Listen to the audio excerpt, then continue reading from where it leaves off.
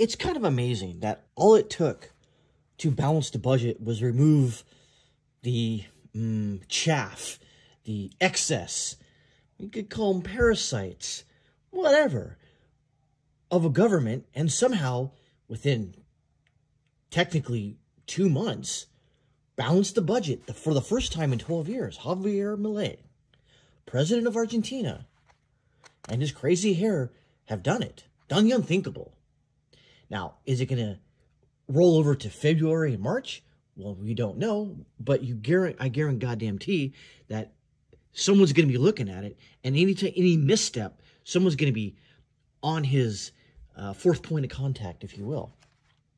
So, essentially, it saw its first monthly budget surplus in nearly 12 years.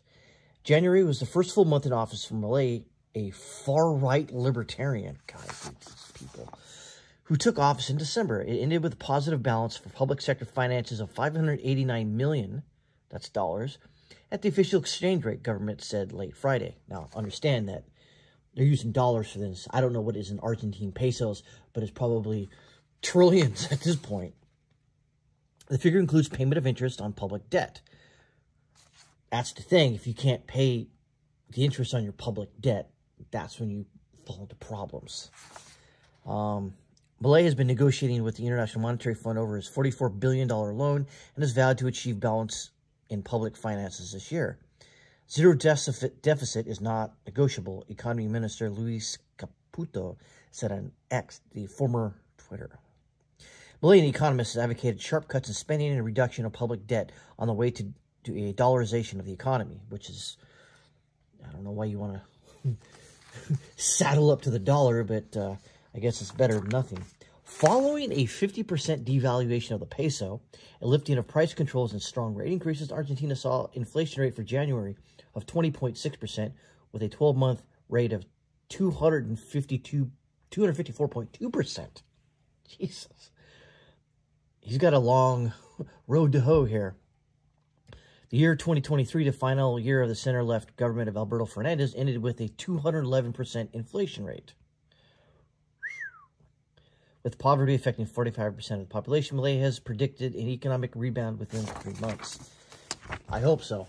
But that just goes to show you that, just look at our own government in the United States and how much excess there is.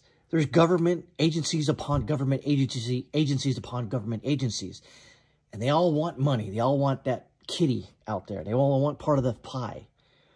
And they all want to spread their liberal progressive ideology amongst, and that's the crazy thing. You go into the government, this is going to go into politics here, but if you go into any government agency, liberal progressivism is rife within every single public sector government agency. I'd say government agency all the way down to the lowest level local public agency. The DMV, the Department of Education, you get the point. They're rife with liberal ideology. And of course, they want to put in a resident of the White House that's occupying said, well, he's not even there half the time. But that's where they want them there, so they can keep getting pay raises, and they got a government cushy job, and it's almost impossible to get fired. Actually, it's pretty easy to get fired in some instances, but, you know, we'll move on.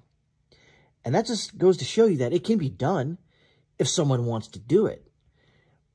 But even if, I would even assume that even if President Trump gets back in, I don't necessarily think that he can do what President Javier Milei did. I don't think he has the same, I guess, executive powers, maybe, perhaps. I guess he could do something. But that just goes to show you that if you want to balance the budget, if you want a budget, in our case, in the United States, if you want all these things to reduce inflation, to reduce public sector debt, to reduce the redundancies in the workforce and the government agencies, you can do it. It's just that a lot of presidents and officials don't necessarily want to do that, because if you want to get elected, especially in 2024, during an election season, you just can't fire public sector employees, because it doesn't look good and it doesn't equate to you being reelected.